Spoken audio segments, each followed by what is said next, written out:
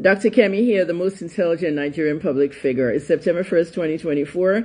I'm going to give you some immigration stories today and education. We're going to put that under Kemi Talks Travel. Now, listen up. A disclaimer. I'm not an immigration lawyer, and I'm definitely not an immigration consultant. I'm a retired journalist, and I'm Nigerian American. I'm giving you information based on the fact that I've lived there for a long time, and I know the system. Okay? If you don't like the truth, don't follow my Kemi Talks Travel posts, because I'm not actually promoting anything. I'm educating you guys. So don't let me see in the comments, can you help me? Can you put me through? Don't ask me any questions. You got to hire an immigration lawyer for that, or a consultant. Okay? I'm just giving you information. You have expensive phones. A lot of these questions you're asking are on the websites of United States Citizen and Immigration, State Department. Everything's in your expensive phone. Learn how to use your phone, okay? So Kemi Talks Travel. The first thing I want to tell you is the background of USCIS. You hear people talk about USCIS, USCIS. Even me, I'm sitting down and I'm like, what? US what? CIS, United States Citizen and Immigration Services, used to be a different name. It used to be called INS, okay? Immigration and Naturalization Service, okay? And it was headquarters in Vermont. Now they have different headquarters, different places they're processing visas, national visa centers in different cities and all. And when it was INS, it was under the United States Department of Justice, okay? The Justice Department.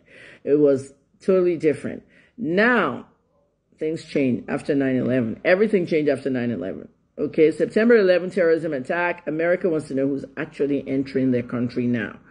So they created the state Homeland Security thing. Okay, Department of Homeland Security, the State Department, everything now. You know, they created different parastatals. Basically, you know what a parastatal is? Ministry of this, Ministry of that. So they now put USCIS. They named it United States Citizen and Immigration Services, USCIS, and they put it under Department of Homeland Security. So now, when I applied for my green card in 1997 or so, I got an NIW, Alien of Exceptional Ability, the National Interest Waiver one, and it was done by my, now Senator Benjamin Cardin, who was Congressman Cardin, Senator Barbara Mikulski, Congressman Elijah Cummings, the late Congressman Elijah Cummings. Oh, his death really saddened me, and Congressman Kwesi Mfumi, who is still there. I don't know whether Kwesi is now a senator. I have to check stuff. But in any case, those four lawmakers were my sponsors. They sponsored me because of the work I was doing in schools. I was doing a lot of work with drug abuse prevention in schools. So I was automatically eligible for that NIW, waiver. A lot of people that have excellent talents, helping the U.S. government, helping the U.S. society at large, you're actually eligible for this kind of visas. So it's important to know what kind of visas do you want to use to get to America, okay? It doesn't come easy, and it doesn't come with fake documents. I can tell you that. I keep telling you guys, stop taking fake documents to the U.S. Embassy in Lagos. Okay, it's very high over there. The Interpol is in there. They're working in there, and they'll hand you over to them. You're not just going home. You're going with the Interpol. And you can do like 10 years in prison. Number one, you get a 10-year visa ban. So please have authentic, real documents and don't take fake documents, okay? In the next few videos in Kemi Talks Travel, I'm going to talk about the different kind of visas and what you need to know about them.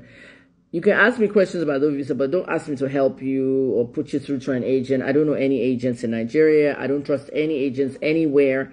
There's a lot of scams, and USCIS themselves always warns people. So be careful who you're giving your money to, okay? At one point there, people couldn't even apply to go visit ordinary America, okay? Or should I say it this way? They couldn't apply for an ordinary visa to visit America because agents had bought the visas appointment. Can you imagine? They were buying appointments and then selling it to you there so that you can have an early interview or something. This is slowing everybody down, So let's start. It's Kemi Talks Travel, all right?